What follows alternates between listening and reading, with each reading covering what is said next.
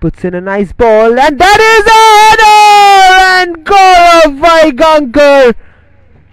The Golden Eagles took the lead within 6 minutes of the kickoff. Richard Cardoz of Dempo SC shot the ball from 35 yards directly into Churchill's goal, leaving the goalkeeper and the defense stunned. Churchill Brothers tried to create chances but failed to convert them. Just a few minutes before the whistle, Gaurav Vaigankar scored a header in the 40th minute. Both the teams made use of all three substitutes in the second half of the match.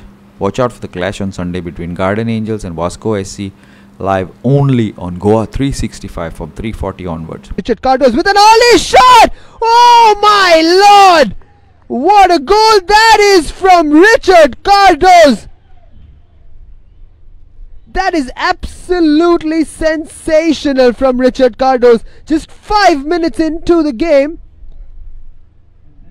My word, that is surely a contention for the goal of the tournament. Long way to go, but look at this from Richard Cardoz.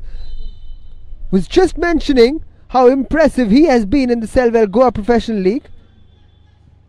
After losing the ball there, Danston Fernandez stealing it off. That is almost 40 yards out. So finally Golden Eagles are flying away with 3 points and on a winning note. How do you feel? I feel good. Always the coach says that we need to win this match, to stay for the title, and I guess it was a good performance by our boys. As you can see in the second half, we had not a better ball possession, but yeah, we played for the win. You said you played for the win, but the goals that were scored were very much scored only in the first half. What went wrong in the second half out there? I don't know. I can't say anything.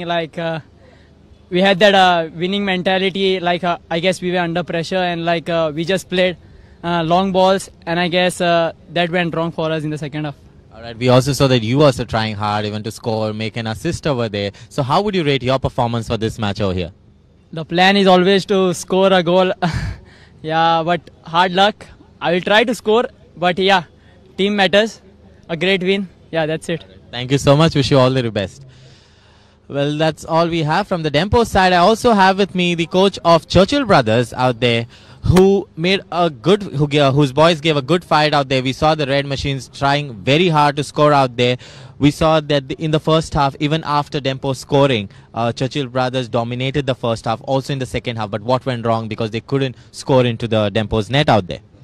At the end of the day, the goals are counted. No doubt, Dempo played a good game in the first half. After conceding a goal also, we tried our best. Unluckily, our defense some errors, and I feel... Clinton D'Souza for Goa 365 from Duler.